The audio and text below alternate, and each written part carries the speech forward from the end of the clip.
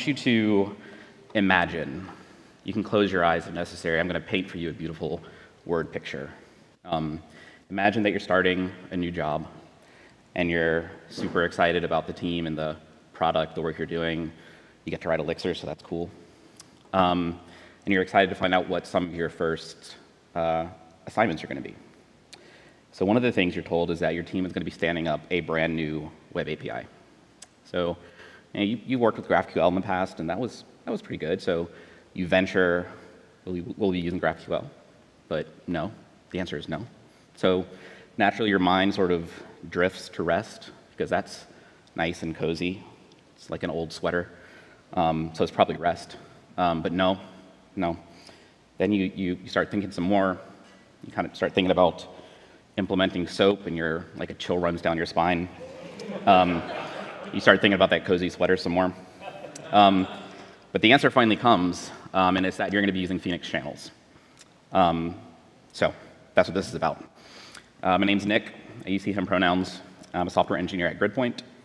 You can find me on the internet. I have a website that doesn't have much stuff on it. You can find me on Mastodon or on the Bird site as Scheurich. I'm pretty much Scheurich on any website you can type your username into. So if you need to get in touch with me, that's how. So the goal really today is to talk about why our team chose to use Phoenix channels to stand up a web API, how we implemented it, and some lessons we learned along the way, and then whether channels could be right for your team. Before we dive any further, I want to just touch on the fact that I've said channels a lot already, and I'm going to say it a bunch more, and there's nothing really we can do about it. Let's see if this will work.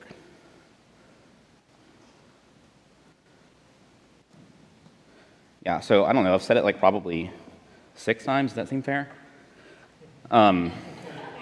If y'all want to play along with this little game I've devised for you, you can. Let me put this away. Put it in the corner here. Does that work? Hello. I just want y'all to know I'm breaking all the rules. I'm doing all kind of weird live stuff, and if it doesn't work, I don't care. So that's how I kind of deal with that aspect of it. Let me just try to mouse it down over here. There we go. Oh, no, it's snapping back into place. Oh, I think I know what the problem is. Hold on. Is my display manager on? That would be embarrassing. No? Hello? There it goes. OK, it's got a white thing behind it, but it's OK. If you want to go to this URL or scan that QR code on your laptop or your internet-enabled smartphone device, the idea is to just jam on that big button whenever I say channels. And what you're seeing on the screen right now is an average of what the entire audience thinks. And what you're seeing on your own device is your personal guess, so you can kind of see how close you're hewing to the masses. But first we're going to get started talking about, oh, this has fallen off of me. Has that ever happened to anybody speaking before, you think? There we go. First we're going to talk about what exactly the assignment was, right? So as I mentioned, I worked at GridPoint, and I'm not going to go into too much about what we do there. Come find us in the hallways roaming around. We'll be glad to talk to you more about it. But we get to use the trifecta, which is awesome, right? Elixir and Phoenix and Nerves. More specifically, we have a core Phoenix application, which runs our business logic and serves up LiveView. We have Nerves-based IoT devices that we just deploy out to customer sites. And this lets us run Elixir across our entire ecosystem, pretty much. That's why the asterisk is there. We're going to talk about that. And almost all of our traffic, inbound and outbound, from the server out to whatever devices is over channels. This is before we've set up this web API, right? So just for the edification of those who might not be super, does anybody know what Phoenix channels is? OK, we'll just skip this part. But just so we have some shared terminology, it's kind of set up like this, where you have a channel server and you have multiple clients who are connecting to it. You use topics to route them to various channels, which are represented as Elixir processes, and the clients and the servers are free to send messages back and forth whenever they like. So it's not this sort of rigid request-response cycle. So these are a lot of words. Channel server, socket, transport, reply. I'm not going to read them all. but they are words that you will almost certainly come across when you're talking just out loud to your team or to consumers of your API. And some of these are kind of overloaded. Some of these are kind of like interchangeable at times. Like, do you call it a route or a topic? Like, in plain conversation, sometimes you can kind of pick and choose, and most of the time people know what you're talking about. But sometimes it's really important, especially for people who are new to channels, especially like API consumers who aren't familiar with this terminology, to establish a shared vocabulary, right? Within your team, even if it doesn't agree with like the outside world 100%, it's important to be able to talk with your other team members about, what a channel is and what you mean when you say that, and try to say that. So that's the first pro tip. The pro tips are in big font, so that's how you know that they're tips. So we know what the assignment is right now, right? Create a web API. We're supporting a native mobile app with it. I didn't mention that.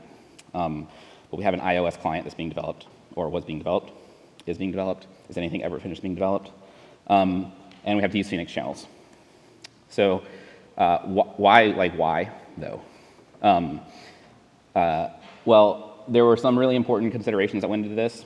One of them, as I mentioned, is we're already using channels across our ecosystem to talk to devices, right? So like, why does a phone need to be any different than a temperature sensor? Or like, why does a reading from a thermometer need to be any different than human input on a device? So that was kind of the idea, right? We're already using this thing and it works great, so why mix it up? We already have skilled engineers who are building this, and so we don't need to teach them anything new. There's no new frameworks or libraries introduced. Don't need to come up with any new testing strategies, so it kind of just comes right off the runway, pretty nice. And real time is baked in, and this is really important for our app. We usually have teams of people who are collaborating at a customer site installing things, and we needed them all to know what's going on with everybody else so they can complete the installation successfully. So pro tip, it's big, it's a big font. Evaluate your current tool set. Like if you're already using Elixir, that's great. If you're already using Phoenix, that's great. If you're already using channels, that's great. Like kind of just climb up this ladder. It might make a lot of sense to do this. If you're not doing any of those things, I'm not sure why you're here. But maybe something else would be a better fit. Everything has trade-offs. So as a brief interlude, I want to design the app. Just from a very conceptual perspective, just so we have a shared mental model of like something to talk about as we work through some examples. So I have a few big passions in life, and programming is one, and music is another one. So we're gonna design an app that lets you browse through some songs, see info about a particular song, and then view the lyrics sort of stanza by stanza. I'm using stanza in like the poetic sense here. So if you've read the liner notes on albums and you're reading the lyrics, these are kind of like broken up into little blocks. And then maybe there's a feature that lets you like a stanza or put a heart on it or whatever. So this is our example user flow we're going to be working through. I did choose the song Tallahassee by the Mountain Goats because we're in Florida, and the Mountain Goats are the best. Can you get a round of applause for the Mountain Goats, actually? Thank you. So we're gonna pretend a user is going through here, getting info about a song, trying to get the first stanza of the lyrics, and then get the following stanza. So this first like interaction that we're gonna look at is gonna be modeled on something like REST, like a request response or sort of classical API type system. So the client comes along and says, "Hello, I'm client. I'm interested in Tallahassee." And the server says, "Nice to meet you. Here's some info about Tallahassee." And then the client says, "Hello, I'm client. I like the first stanza of Tallahassee." And the server says, "Nice to meet you. Here's stanza 1.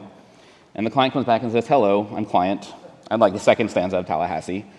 And the server says, "Nice to meet you. Here's stanza 2. Notice that the client need to like introduce themselves each time, and they needed to say which stanza it was. They need to kind of keep track of the fact that they had already looked at stanza 1 before they requested stanza 2. So some probably client-side state was involved. This is like 3 very discrete interactions, right?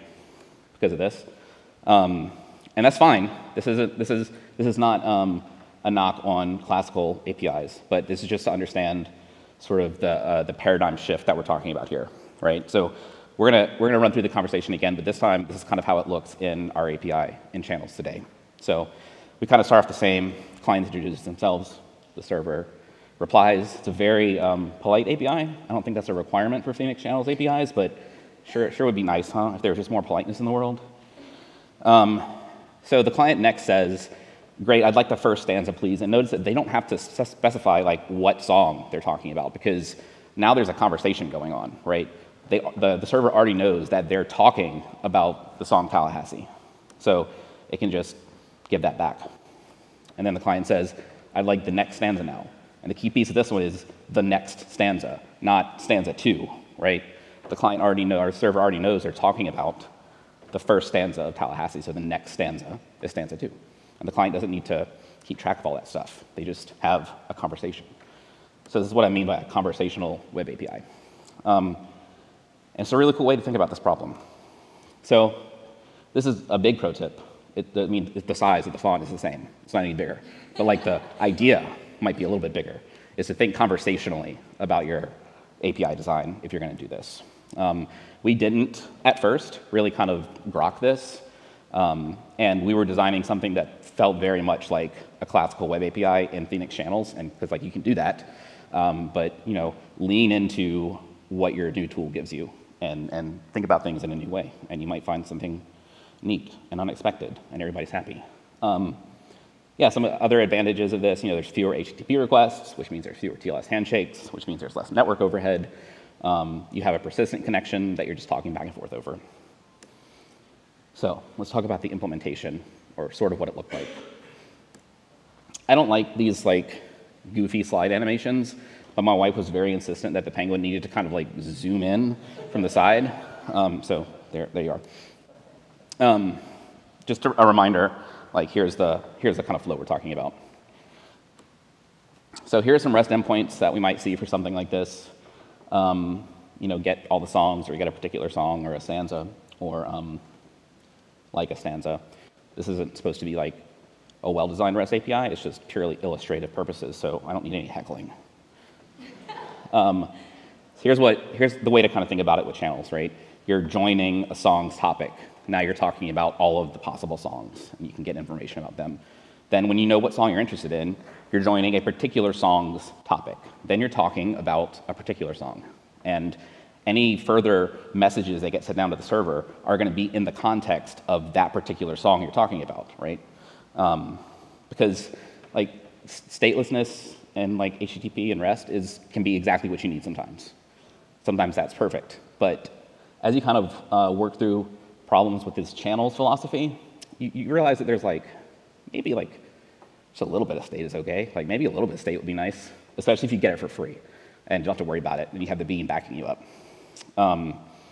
So once you're talking about a song, messages are just flowing back and forth, like get a particular stanza or like a stanza. And you can do stuff like this, right, where you get the next or the previous one, which like, I don't know how you represent that as a REST endpoint without having some state on the server, right?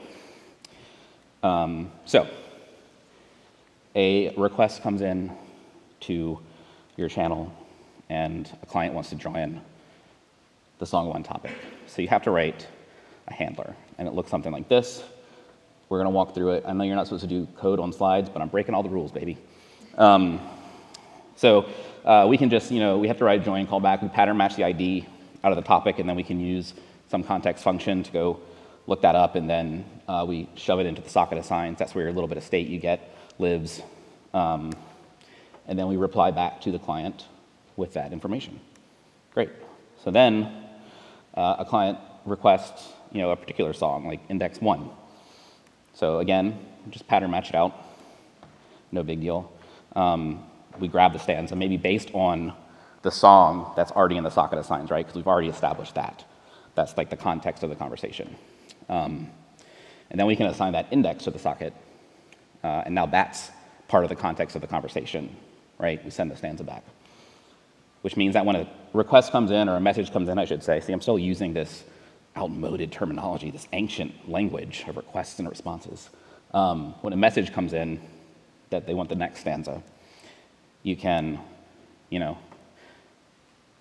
grab both the song and the index out of the assigns and increment the index again edge cases, right? Like what if it's the last one? This is illustrative code, so just like chill out. So yeah, then you just use that next, that incremented index to get the next song, and then you put that into the socket. So now that's the current stanza you're talking about, right? Or you get to the next stanza, and you return that. So that's kind of how that goes.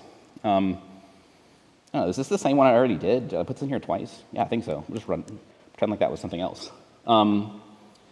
So you can also do cool stuff. I mentioned briefly on the slide that I didn't talk about because everybody already knows about channels, that you can do asynchronous stuff really easily too. So this is like, imagine we had a feature that lets you download a PDF about a song, right? And like we generate the PDF, and we put the album art on it and all the lyrics, and we format it nice. It takes a while to do that. So what we can do is when we get a request, see, I don't know, maybe I'm not good at this. When we get a message that the client wants to download a PDF of the current song, we can just like farm that out to a worker, some other process that's going to do that with a reference to the conversation that we're having, right? And then just don't reply, because the model that the client should be assuming is that they may or may not get replies, and messages are going to be coming across whenever. So they should have handlers on their end to deal with that, just like we have handlers on our end on the server. So yeah, and then you might just send a regular old Elixir process with some download ready tuple and the result, and then later on, 5 minutes later, or 30 seconds, or however long your thing takes, that message will just kind of go through the channel, and hopefully the client will be ready. So embrace the paradigm shift. This is like the biggest one. Again, not literally, but probably the most important one, because like I said, you can essentially design a typical classical, you give me a request, I give you a response, I don't ever send you anything unannounced thing with Phoenix channels. There's no reason you can't. And we almost did on accident. But you really sort of need to lean into this, I think, to reap the benefits. Otherwise, there's no good reason to do it, I don't think. So we've got a basic implementation going, and now we want to make it better. So don't try to read this. This is like a joke slide. It's just to show you that your code can start to grow pretty quick. And you might have a module that has, or a channel module that has dozens of topics, right? And it starts to get out of control. So we were sort of naturally stumbled across this pattern where we have our channel module have callbacks that we pattern match the topic or the message on, and just sort of hand those off to other modules to do the work of actually figuring out what needs to get sent back, if anything, or what needs to be performed. And what you end up with is this like really easy to read, sort of like top-down view into what a channel can handle, right? Like what messages it's expected to receive and where that work is being performed after that message comes in. So we had this going and everybody loved it and nobody was unhappy with anybody, and I decided to just like try something dumb. So we're in Elixir, so like it's not that much of a leap to go from this to this with some macros, and kind of start building out a little DSL that starts to look a little bit like Phoenix Router, because all you're doing is grabbing these things and routing them off to some other module. So I built this, and we can do stuff like this, and you can handle your regular process messages, and it looks so beautiful. But we didn't do this. There was some pushback amongst my team, rightly so. It was the right choice because we're getting really great terse code, but at the with the trade-off of if somebody comes into here that's not worked with this like homespun DSL before, like they're not going to know what's going on. It's kind of harder to deal with. Maybe that just like pattern matching regular functions and sending it along was a better way to do it. So that's what we're doing. But I do want to call out a really cool project by the folks at Felt called Channel Handler. And as we were starting to kind of come to some of these conclusions ourselves about how we should be setting this up, and I'm writing my stupid macros, I found a post where they were sort of coming to the same conclusions with this dispatch pattern, right? So there's a library out right now that you can go to at that URL. And it's called Channel Handler, and it gives you this like really rich DSL for it that looks a lot like Phoenix Router, right? And it's got scopes, it's got plugs, and So you can do authorization on your requests, because you got to remember, like, you're dealing with a persistent connection. So like, at any time, a user's permissions might change. And if you don't like authenticate the messages that are coming in, you might be letting them do stuff they're not supposed to do. So this is really cool, and we are going to switch to this, I think. It has some features that we need it doesn't have some features that we need. I'm working on contributing those back upstream, go open source. And then I think we're going to bring this in. So highly recommend checking this out. It's very cool. Reach for the dispatch pattern. I think whether you choose to just write plain Elixir functions or use some macros that may or may not be a good idea, or reach for a library like this, I think this is a win no matter what, because these channel modules really do end up looking and functioning a lot like your HTTP router does. So here's the final part, the Explorer's Guide. These are some like kind of gotchas that we ran into, and that I hope will be valuable to talk about. So the first one is showing a way that you might write a test that's asserting that when someone joins a particular channel, they're getting a particular reply. Pretty easy, right?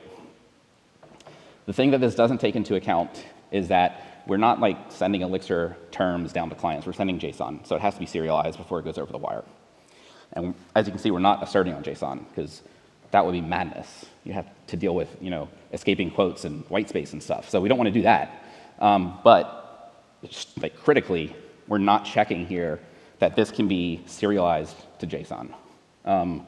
So we were running into problems where we had, tests that were great and passing, but the client wasn't getting the messages. We're like, why? So we went and looked at the logs, and some of the things, for whatever reason, couldn't be serialized into JSON. So by default, Channels uses the default sort of like JSON serializer, and there are some things it can and cannot encode. You can swap that out, of course, if you need to. And I'm sure somebody's going to be like, well, what about the @derive JSON encoder module attribute? And that's potentially an answer. The reason that it didn't work for us is because our core business schemas, they were already using that. They were being JSON encoded for some other purpose. And we were really just focused on making this web API. And we didn't want to step all over what they were doing over there. So we needed a different solution. Just for illustration, right? Elixir map serializes to a JSON object, no problem. Does anybody know what this will serialize to? It's just it knows how to deal with atoms, just turns them into strings. That's easy. Does anybody know what this will serialize to? Beans. You done crashed your channel process. It doesn't know how to handle tuples by default. So we were running into things like this that we couldn't catch because we were asserting on Elixir terms. So what we did, actually this is just another example of that. Before I talk about our solution, let me talk about another kind of gotcha. So we just saw how we might test a join, and this is how we might test a client pushing some message to our server once that conversation has already been established, right? And you can see, we're asserting that the reply is okay, and it's this map, and that's fine. And we were also asserting, in a lot of cases, that it wasn't a map, it was a list, because that's what we wanted. We needed to send the client back a list of whatever. The bad news about this is that, again, this works fine, but somewhere down in the depths of channels, there is a constraint that you must either send to be serialized a map, or there's a binary tuple that you can send, but almost always you're going to be wanting to send a map. But again, at this phase in your test, it's not checking for that, right? So this would crash the channel because it would try to deal with this list, and it's expecting either a map or this tuple, and so it's going to freak out, just not know what to do. So we added a little custom assertion. You probably have something like this in your project where you have a few of those hanging around, called assert valid payload. Because again, we didn't want in our test, we didn't want to encode that payload and then assert on that, because that's just bad news. 28, huh? That's pretty impressive. So what assert valid payload does is it just checks, like, hey, the thing that you're about to assert on, can it be JSON encoded with your whatever serializer you're using? And if so, it just says OK and passes it on. If it can't, then it raises an error, and we see that in our test. So this was critical, and I think giving us confidence in the sorts of payloads we were sending back to our clients. There's like a little demo I put together that's going to have like a version of these assertions and some of the other niceties we have. So you can check that out afterwards if you need some example code. Here's another problem case. As we said, a map will serialize just fine into a JSON object. Does anybody know what a struct will serialize into? Yeah, no, nothing. Doesn't know how to deal with structs. So what we ended up doing here was creating sort of like API schemas based on our like core business schemas. And in those schemas, we can take in one of these, the associated struct, and maybe do some transformations to make sure it's JSON serializable, and make sure that we have a function called build bang that we have a behavior for. It's callback you have to implement in these API schemas, and it takes in one of these core like business structs and spits out a map that's JSON encodable and knows how to. We're using embedded ecto schemas and stuff for validation, which is really nice, and it ended up being a big win. Again, giving us confidence that like no matter what we're trying to pipe down to the client, we're going to catch it in our tests, or when we're doing our implementation. Mind your messages. You can very easily write a well-tested channels application that sends no messages to your clients and crashes constantly. Either that or you're like asserting on the JSON strings. Don't do that. Another thing, unless your API consumer is a JavaScript-based consumer, you can't really use the sort of like official Phoenix.js library, right, to interact with the socket. The good news is other libraries do exist. Our particular implementation was for an iOS app, and so we found a Swift Phoenix client. Good library, maintainers great, very responsive, but it had some key things missing that we needed to make this a viable solution. So, our iOS developer had to get in there and get her hands dirty a bit. That's not supposed to be the next slide. I don't know why that's there. Anyway, it was supposed to say, pretend it says this, like, prepare to get your hands dirty, and it's in the big font. That's what it was supposed to say.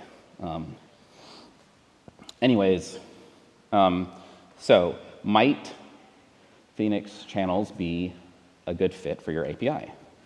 I think if you establish a shared vocabulary, evaluate your surroundings, think conversationally, and embrace the paradigm shift, and reach for the dispatch pattern, and mind your messages, and there's the one I was talking about.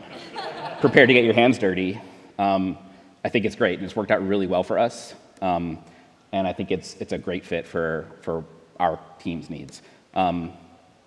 One of the big takeaways I just kind of wanted to shove in the end is, like, even if you're not going to use channels for your next API project, this sort of thinking outside of this like request response REST-oriented style of API design was like really enlightening, I think, for everybody on the team who was working on this. So even if it's not channels, like, think about what else it might be. I think that when we have something as ubiquitous as like HTTP REST APIs for communication over the web, we kind of like think that is the de facto solution, and it doesn't have to be. And in our case, we found one that was way better. That's all I've got slides-wise. Do you want to like see a quick demo? I'm going to do it no matter what you say. Thank you. Let me get this set up real quick. 46 is the number we ended up with. Does anybody have 46? Lucky 46? If you got 46, you win. I don't know. Come see me later and I'll give you something. Don't ruin it. God. People are the worst. All right, let me just get this set up briefly. This will probably take longer or less time than it was taking for me to initially get the stupid counter working, so don't worry.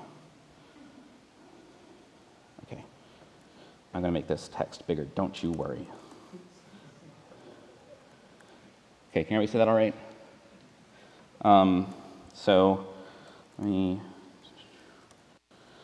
All right, so on the right, we have the iOS simulator running a native iOS app. And it's the app we talked about throughout this entire presentation. Again, I'll have all the code for this available at some point. It's pretty hacky right now, so I'll clean it up before I give it to y'all. But yeah, it'll be there eventually. As you can see, we can like look at a song. This is just running against a local Phoenix server. Oh. Do I know how to use this programming environment? He asks. Surely he uses it all day, every day, and it's true, but you know, things are different when you're in front of a crowd. Yeah, so here's a server, right? We get a join here for the song with the ID of 1, and if we navigate back, we can go to a different song, and we get that, and we serve it up, and then you know, so you can see here we're displaying some more information, and we can get the lyrics to come up, and you can see in our logs here that you know we get stanza get is incoming. You know that's all we had to say, just like get this stanza, and then like when we tap over to the side, it gets the next one. And again, now we're having a conversation about this song, and so we're just saying give me the next thing and give me the next thing, or like you can tap on the left side and it'll give you the previous thing. And there's no state on the client, right? It's all just in the socket connection. It's cool. Let's see, what song is this? 3, song ID 3, and then we'll be in the second stanza. So if I hop back over here, and I'm gonna hook up a second client real quick. So this will be like another API client connected to your server. It's gonna be a command line API client, but you can imagine that this was just another phone or another whatever. So I will, demos. Why am I trying to cat this? This doesn't make any sense. There we go.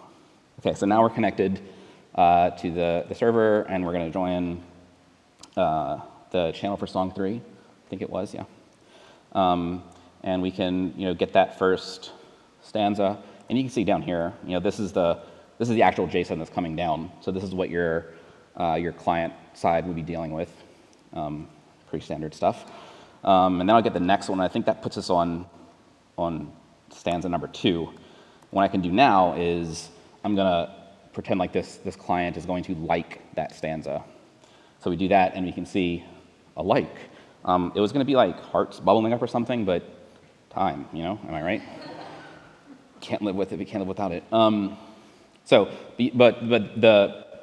The idea here is that really it was like one line of application code to just say, hey, for all the clients that are talking about this particular song, and then all the ones who are looking at this particular stanza, if one of them likes it, broadcast out to all the rest of them that has happened.